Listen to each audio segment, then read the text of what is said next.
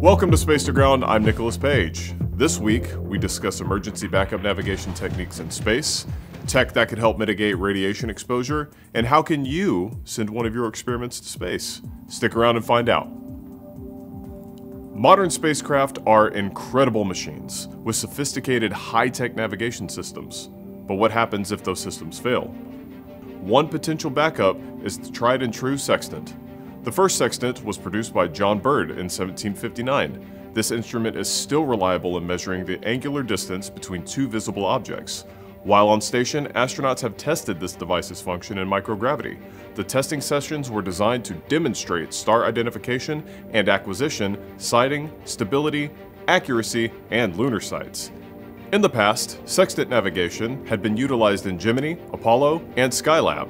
These tests will demonstrate potential future use on Orion and Gateway.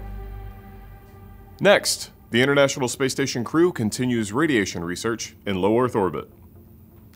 Monitoring and measuring radiation on the space station helps scientists plan for further exploration missions. One method is through experiments like Lumina. Lumina is an active fiber dosimeter that monitors, in real time, received radiation doses on the space station. When the optical fibers are exposed to radiation, they darken, which can give the crew a visual cue that equipment or personnel have been exposed. Not only could this technology be used to measure the radiation exposure of astronauts on station, but also for future long-distance missions where solar storms could be more hazardous. Have you ever wanted to send your research to space? We can help with that. People often ask, why do we do science in space?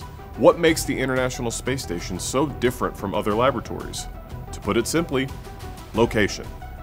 On Earth, we are all subjected to the full force of the planet's gravity, but on the ISS, your research could be provided with a consistent microgravity environment. This changes everything from how the human heart pumps to how plants grow, and it could change your research in surprising ways. So if you have research or an experiment that you think could benefit from spaceflight, visit www.nasa.gov/station opportunities for more information. You can keep up with all things ISS by following us on X at @SpaceStation or at ISS Research for daily space operations and science updates.